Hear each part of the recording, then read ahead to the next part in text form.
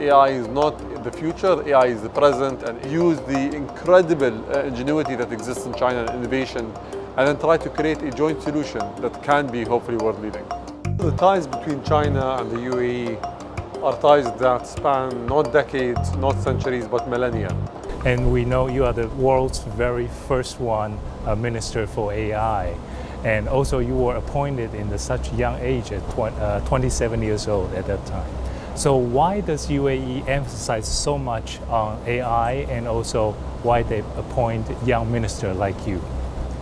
When I was appointed in 2017, people were asking this question. Today, it is a fact that AI is not the future, AI is the present, and AI is the only way that you as a government can be relevant, and you as a government can actually ensure that you're able to proactively provide services for citizens. We see the advent of things like ChatGPT and generative AI. We see the use of AI in self-driving cars. We see the use of AI in manufacturing, in many different industries, in social media and communications as well. My role is to actually ensure that we're able to regulate against the bad uses of this technology and optimize and promote the good uses of this technology. I think in that essence, age is just a number. There were technology CEOs that led companies that are, in terms of their revenue, the size of countries, and they were in their 20s. So the UAE believes in output rather than looking at age or other factors that might not be relevant in the future. And also we know you're in charge of digital economy. And China proposed this concept of digital Silk Road. How do you see China can do with this digital Silk Road for the region, especially, and also work with the UAE? So the UAE, when it comes to digital economy, is the leader in the region. We have the highest number of technology companies, the highest number of unicorns in our region, and we really are a gateway for the world to come here.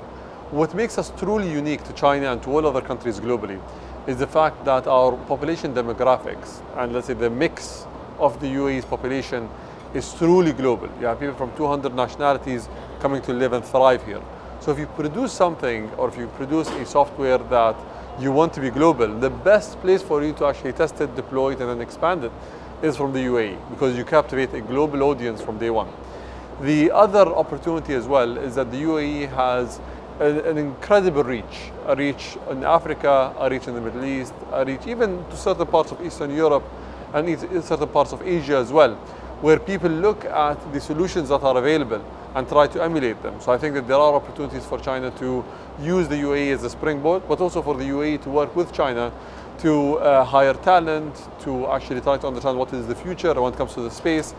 Today, a simple example is if you see WeChat, Alipay, and some of the other platforms that China has, they really are the future. So the UAE always looks to China as well for aspiration on these matters. We know now two countries are trying to deepen the comprehensive strategic partnership between these two countries. And how do you see this ever-growing stronger tie between China and also UAE? So the ties between China and the UAE are ties that span not decades, not centuries, but millennia. Trade has flowed here throughout the years, and we've always tried to work with our historic partners in terms of actually trying to unleash new trade and growth potential. China is a strategic partner for the UAE. We have worked closely to expand trade, to expand cultural, let's say, closeness as well. And we see that today China is a natural partner for the UAE to focus on as we go forward. Why do you say it's a natural partner? So I think there are a lot of similarities between China and the UAE that also are historic. There are other things when it comes to the ambition to become the best, to become the first. The UAE has set that as a target for it, and China as well is doing the same.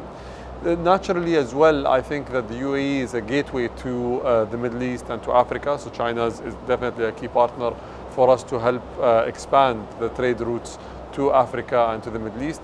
And also China is a natural partner for the UAE to have scale to actually expand to the Asian continent and the Pacific as well. And we know the UAE just proposed a new initiative called Initiative for Next 50. So how can China work with the UAE in long term for this initiative? So the next 50 years has certain key priorities. The first is we believe that we are a neutral country and we need to work with everyone. The second is we don't focus on politics, we focus on economy. The third is we want to expand and grow not just our GDP, but also move from natural resources to the new economy, right? So whether that is digital economy, whether it is advanced breakthroughs in science and R&D. So there's a lot of opportunities for the UAE and China to work where we can actually start to use the UAE as a lab for providing these solutions, use the incredible ingenuity that exists in China and innovation, and then try to create a joint solution that can be hopefully world leading. Chinese tourists actually are coming back to the UAE after 3 years, after the Chinese government adjusts its pandemic policy.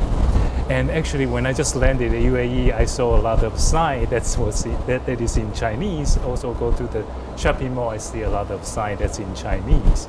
How do you see this growing trend of Chinese tourists visiting UAE? So the UAE has been a favorite destination for the tourists that come to the UAE from China. I think that it's mutual. A lot of tourists from the UAE actually consider China as one of the destinations that they either would most want to go to or they actually go to quite often. And it's not really for the typical type of tourism that people expect. It's not just to go and buy products and come back.